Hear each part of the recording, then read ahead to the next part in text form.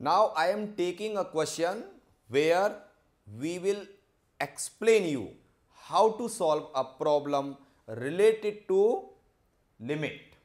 The problem is limit x tending to 3 root of 2x plus 3 upon x plus 3.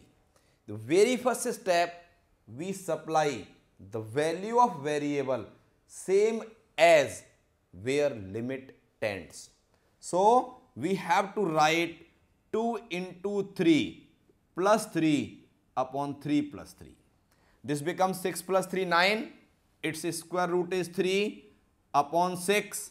This becomes what? Half, 1 by 2. So if we want to evaluate limit x tending to 3, this is clear cut a valid real answer. It is neither in the form of 0 upon 0 nor in the form of infinity upon infinity. That's why limit is directly existing. Hence, no procedure of finding the left limit or right limit will be followed, and answer of this problem is 1 by 2. Now I want to discuss with you one more problem related to limit. It is limit x tending to 3, x square minus 4x plus 3 upon x square minus 2x minus 3. As we know, first of all, we check whether the problem at given value comes in the indeterminate form or not. So to check that, we will put x equal to 3 in numerator as well as in denominator.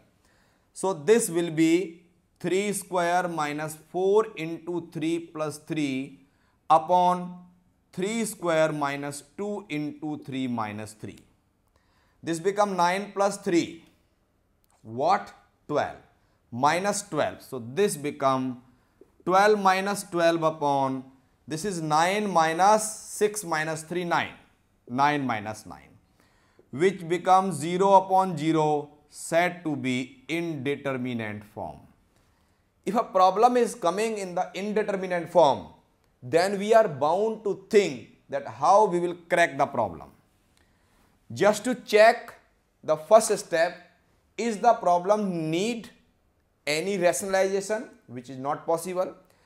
Is it possible to bring it in the simplest form by doing the factorization? That seems to be.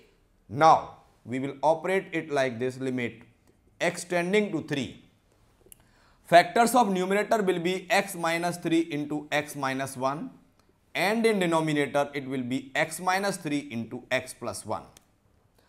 This x minus 3 and x minus 3 is a common, so we will write limit x tending to 3, x minus 1 upon x plus 1. Now after cancelling that term, particularly because of that question is coming in the indeterminate form, we will put now the value of x as 3. So this becomes 3 minus 1 upon 3 plus 1, 2 upon 4, which become 1 by 2. So the limit value of the function at limit x tending to 3 is half.